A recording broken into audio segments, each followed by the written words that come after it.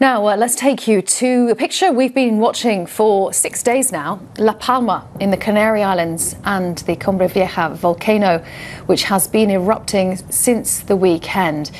You can see the thick smoke, that plume that's coming up, ash and smoke, extends some 4 kilometres into the air, and it really has been causing concern about the amount of toxic ash going up there. The Spanish government has approved emergency aid for several thousand people who've had to evacuate their homes, and the prevailing winds are expected to propel that huge cloud northeast over the rest of the Canary archipelago, the Iberian Peninsula and the Mediterranean. That is according to the EU's atmosphere monitoring service. So we're watching it closely, but we are hearing that the lava flow has slowed slightly, making the situation a little less dramatic, but still very, very concerning nonetheless.